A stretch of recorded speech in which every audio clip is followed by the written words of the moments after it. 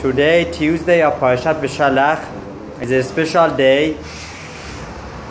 Sefarim tells us that there is a Segula today to recite Parashat Parashat Hamon, which is this week's Parashat Bshalach,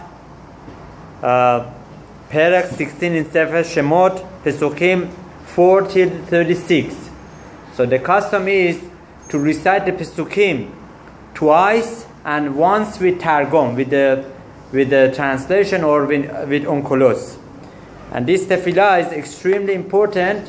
It's going to assure Parnasah for the next 12 months to come, Be'ezrat Hashem.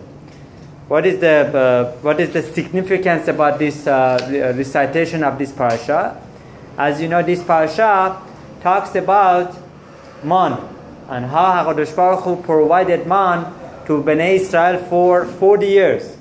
So once we come to remind ourselves that HaKadosh Baruch Hu is the only person who provides us livelihood, and He was the one who gave food for 40 years during the Midbar Sinai, so that would come to assure us that even today and in future, He is the only one who provides us sustenance. And that reminds us not to cheat, not to do things against the halakha, because after all, Parnasah is decreed from Rosh Hashanah to Rosh Hashanah. Livelihood is something that HaKadosh Baruch Hu decrees that once a year from Rosh Hashanah till Rosh Hashanah, can be changed based upon our actions, but mostly the decree is from Rosh Hashanah to Rosh Hashanah. So Be'ezrat Hashem, we should take advantage of this Segula. It's a very accepted Segula, and it's almost many communities do it.